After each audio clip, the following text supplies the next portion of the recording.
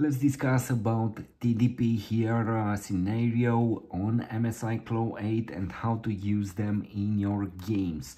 So whenever you are in a game, you have the possibility to press the MSI quick settings button, this one here, and you have this shortcut: manual, AI engine, and endurance.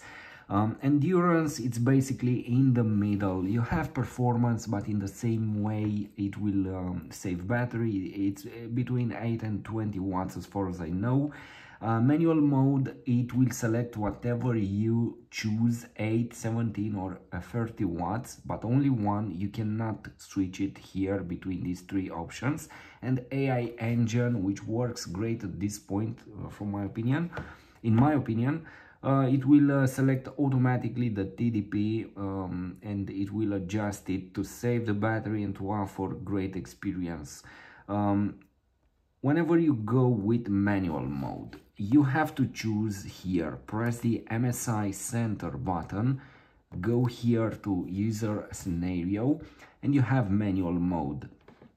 In manual mode, you can choose between 8 watts, 17 watts and 30 watts. So be careful, whatever you choose here, whenever you press the shortcut button and you choose manual here, you will have basically this TDP.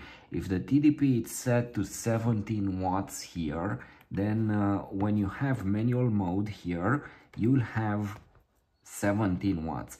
If you want the best experience, the best graphics, and the battery, it's not a problem for you, choose 30 watts. In general, with this one, you will get, you will extract from the battery 45 per total device.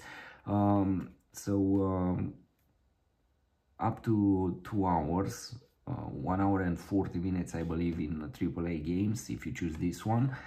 Choose 17 watts and you'll have great battery life. It depends on you. So this is it. This is how you use a TDP here and how you switch between all these options. This is it. You can choose also the fan speed. See, advanced, you can create various setups here, but I believe the automatic mode, it's the best. So this is it.